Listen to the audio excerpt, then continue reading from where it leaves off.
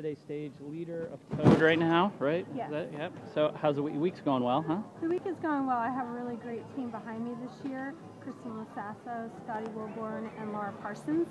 So instead of one excellent teammate, they've multiplied, and I've really felt a lot of pressure to come up with the win, or at least a podium, and so we've been really working hard, and I credit them for all the victories and the good placings that I've had. And Lasasso had her own good. She's had a couple of her own. She started off the week with the win, and then she had won there last year. Right. And Countdown's running up now. We're very happy. Cool.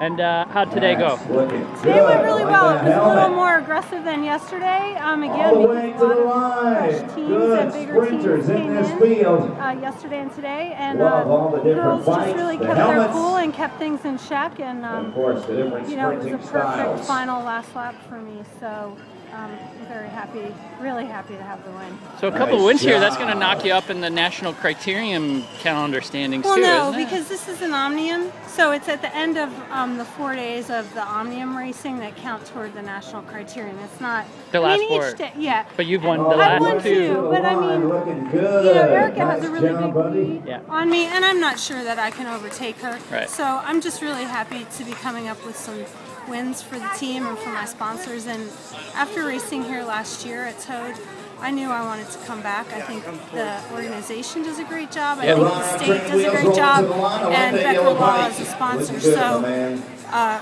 regardless of whether it was part of a series, I was going to return to support the event. Could you tell me a little bit about your team? I know you've been racing for them for a few years. But Melon Mushroom is a pizza franchise. Someone get this kid a pro contract. And this year, for a few races, we've combined with Rose Bandits, which is a big women's cycling team. You know, regional with some national runners out of my head. This guy with the yellow flag on the front? Having both Kristen Lasasso and Laura Parsons.